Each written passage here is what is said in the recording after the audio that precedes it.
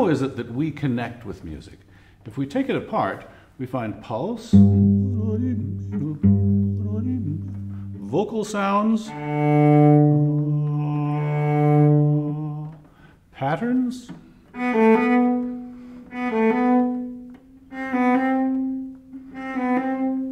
these are just a few of the many elements that are put together to make music. We connect with this music because all of these elements are human-based. They are of us, what we appreciate. I thought, if the recipe for making music stays the same, but we replace the elements that are all now made for humans with elements made for and based on another animal, it should be possible to create music that is effective for that other animal. The first trial was to make music for monkeys. It was sent off to the University of Wisconsin for testing, and the results came back. It worked. Then I set about creating music for cats.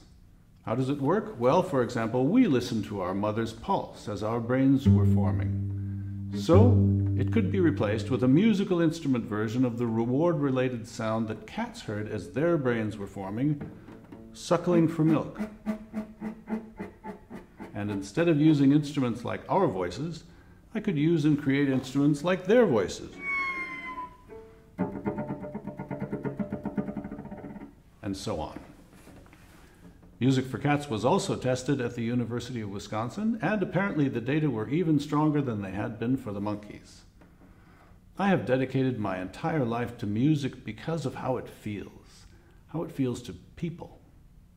It has become my passion and cause to bring something of that feeling to fellow creatures who inhabit this world with us.